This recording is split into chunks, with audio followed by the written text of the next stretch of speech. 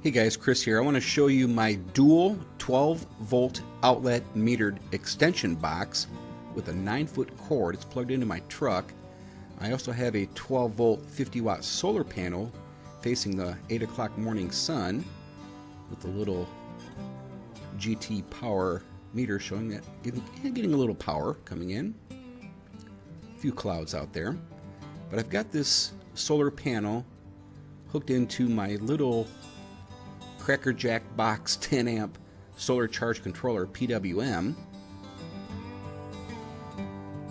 and on the battery side of this solar charger goes into this metered box.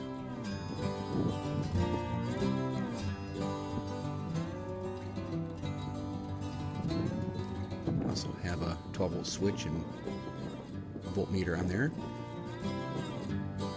This meter box has a 9-foot cord, and I've got it plugged into my do-it-yourself 12 volt socket I have on the Chevy. That goes directly to the battery.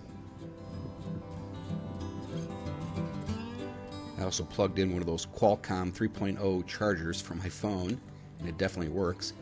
This switch only turns on the meter, the Blue Sea Systems 1733 digital voltmeter, which are awesome. The 12 volt power sockets on this box they're always hot. So, alright guys, just wanted to show you this little gizmo I put together. I think it's pretty cool. Let me know what you think, and appreciate you guys watching.